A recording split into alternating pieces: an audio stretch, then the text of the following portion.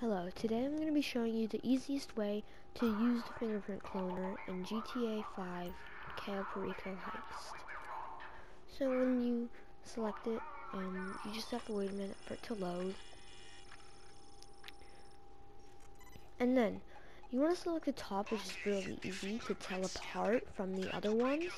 And then you select the top and the bottom, move it over one, select the top below that, move it over 2 times, and then this is easy, super easy, works every time, and it's much easier than trying to match it up with the actual fingerprint picture it gives you.